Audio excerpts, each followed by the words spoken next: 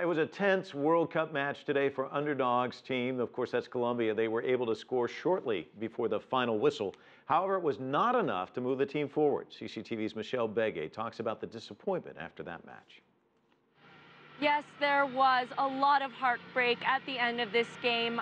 In fact, there were thousands of people here at Plaza Simón Bolívar watching the game on big screens, and there were a lot of tears shed. But in fact, throughout the game, actually, even after the second goal from Brazil, Colombians kept cheering for their team. It was raining here, ironically, after the second began raining, and in fact stayed here, stuck it out umbrellas, and they kept, yes we can, yes we can.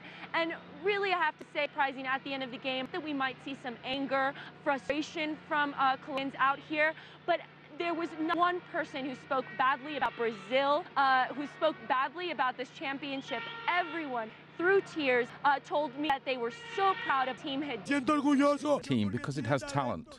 Brazil beat us playing their way, but the World Cup should have been ours. Excellent and grandiose. I am proud to be Colombian, 100% Colombian, and I congratulate my fellow Colombians. Lots of sadness. Our boys represented us well. These tears are of pride, but I am sad. I feel a lot of happiness, but in the end, a lot of sadness because they were our pride and our hope. I congratulate you all.